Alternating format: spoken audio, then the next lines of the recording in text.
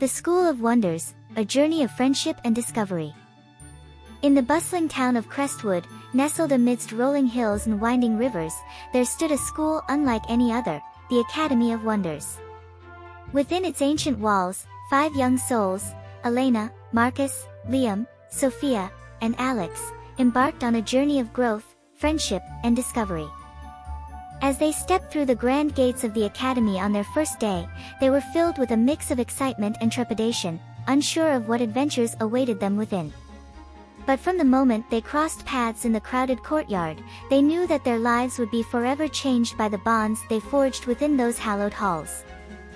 Under the guidance of wise mentors and with the support of newfound friends, they delved into the realms of knowledge, exploring subjects ranging from the arcane mysteries of magic to the wonders of science and the arts. Together, they faced the challenges of academia with courage and determination, whether it be unraveling the complexities of ancient texts or navigating the intricate workings of a school-wide scavenger hunt.